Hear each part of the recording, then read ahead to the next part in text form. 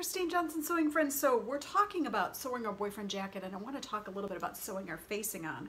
So once you get done sewing your side seams, which I have not done yet, by the way, they're still just clipped, you're going to go ahead and attach your facing, and you're going to start at the center back neck right up here, and you're going to sew directionally from center back down the other side. Directional sewing is really important when you're doing collars because you don't want one side to end up longer than the other because of the shift in the bias as you're stitching.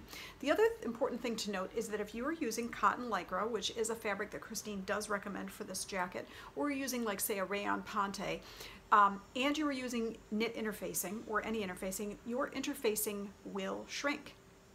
Now, I pre-shrunk all my interfacing, so mine didn't shrink too much, and I was applying it to a woven fabric. So the really important thing to note is that the pattern piece has been designed to be longer in the facing and to stick out down the bottom here. The facing sticks out a little bit to accommodate for that shrink. But if you don't use that shrink, you can just trim this off when you're done.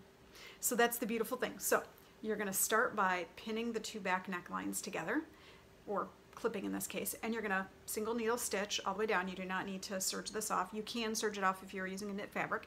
At 5/8 you can just serge this right on. I prefer to single needle and then go back and finish the edges and then turn my jacket right side, or my facing right side out, and then press at that point. We won't be trimming this until we're done though, so don't trim anything off. Just stitch it on, flip it around, and press it down, and then we'll go ahead and finish that when we're done. So that's the tip with the neckline. And the beauty about this shawl collar neckline is it's a shawl collar. It's super easy to sew. This is a beginner friendly jacket. It's lightweight, it's unlined, it just fits great. It looks wonderful with jeans and tees.